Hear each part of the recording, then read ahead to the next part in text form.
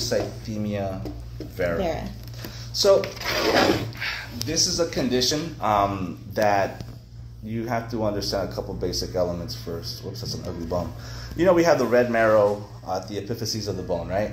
And so those are the ones that are responsible for hematopoiesis, the production of the blood cells. Polycythemia vera is a condition where, for some reason, there's excessive production of red blood cells, and it releases it into the circulatory system. So you have an increase of hemoglobin, red blood cells, hematocrit. All those go up.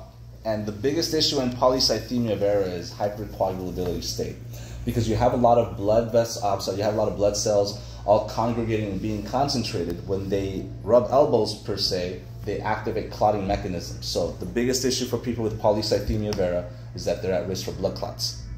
Okay, these patients, we have to find a way to stop the bone marrow from producing excessive amounts of red blood cells. And there's myelosuppressant drugs that we can give, medications that suppress the bone marrow.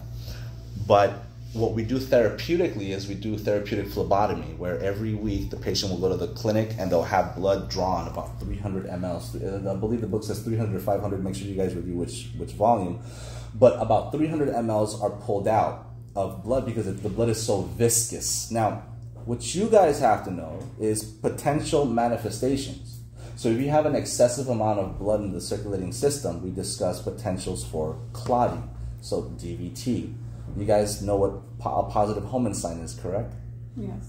Positive Homan sign is when the patient manifests symptoms of a potential clot, like redness of the leg, of the calf, tenderness, it's shiny, it's painful, you have lines that highlight the vein.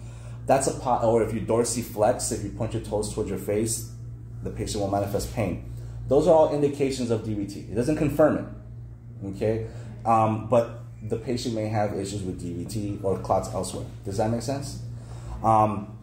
People that have excessive amount of blood, they're also going to suffer from hypertension.